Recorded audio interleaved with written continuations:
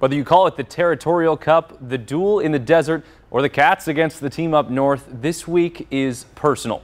First-year ASU head coach Kenny Dillingham showed his players videos to ignite their spark in the rivalry, but Arizona's Jedd Fisch only had to bring up one picture. December 11th, 2020, the last game before the Fisch era began in Tucson, was a 70-7 blowout loss to the Sun Devils.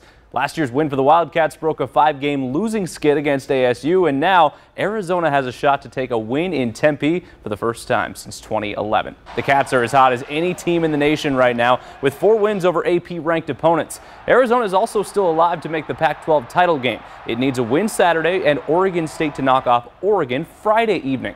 But you can say the Wildcats have tunnel vision right now. No win streak, press clippings, or outside noise is going to distract this team from the task at hand, beating ASU. There's no concern at all in my mind about the emotions of our team for this game.